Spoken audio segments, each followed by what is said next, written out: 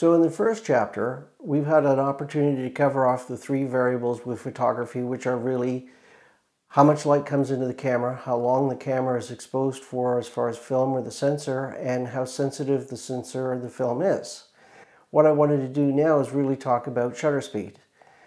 Shutter speed is obviously something that is going to have an impact on what you're able to do with the camera. However, the biggest difference is that you can use shutter speed not only to capture time as far as a moment, but you can use it as an effect, that you can get some different ways and means of taking shots. So one of the things that we need to talk about is a bit of a speed curve, and I'm going to put that up on the screen. And really what the speed curve allows us to do is understand that whether you're going to use a smartphone or a camera, the speed curve is going to be impactful.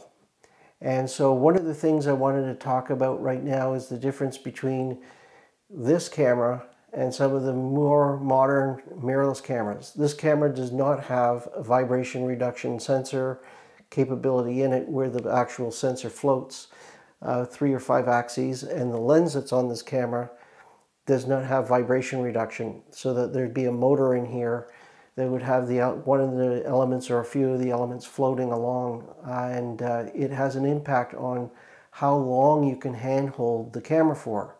With a camera like this, or a traditional film camera with no vibration reduction, there was a floor that most people could handhold a camera steadily enough to avoid what's called camera shake, where there'd be a little bit of blur due to the motion.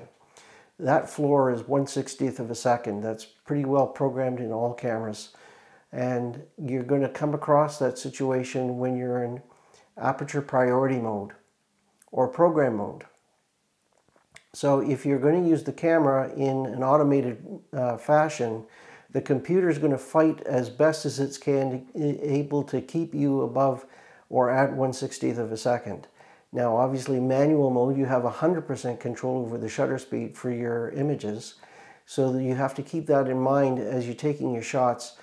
And you're going to have to balance that conversation off between the shutter speed, the aperture for the effect, and the ISO. If you reach that floor of 1/60th of a second, you may need to increase your ISO.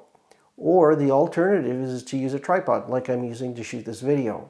And that's going to come in handy for certain types of scenarios, especially when you want to capture motion over a long period of time to create an effect where you're blurring out the background, or you're actually blurring the motion of the object like water.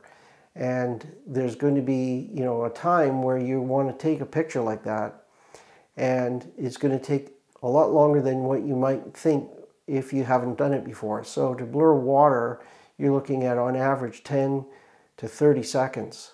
There's no possible way, it doesn't matter how good the VR system is in the camera or in the lens, that you're going to be able to handhold it that long. So the key is knowing what you're going to do. If you are going to shoot a subject of a person, generally you're looking at 1/125th of a second, because people do move. And a lot of the systems today, are able to compensate for motion, but you can't compensate for your subject. If you're going to get into sports, you're looking into something like 1/500th of a second, so that you can have a ball or a puck, in this instance, showing some form of motion to actually make it look like there's action. And then as you go further up the speed curve, you're looking at something where you're into the thousandths of seconds. And where that comes into play is when you're looking at things of high-speed motion, like a car, like an aircraft, or a bird. Birds need a very high shutter speed in order to capture them. You'd be surprised how fast. So when you're looking at these types of things, keep in mind that shutter speed is going to have an impact. Now, I did mention that I usually look at 1/500th of a second for action. However, there are some caveats to it. So as I want to go ahead and track something, I can track that object and have the background blurred out. And when you're looking at something like an aircraft propeller, where you want to have the full disc, where it's totally blurred out, but you just get the circle, you don't see the blades, you're in around 1/60th of a second. If you're shooting something like an aircraft that's further up where you got long lenses and it may be more difficult to be able to get the speeds like that.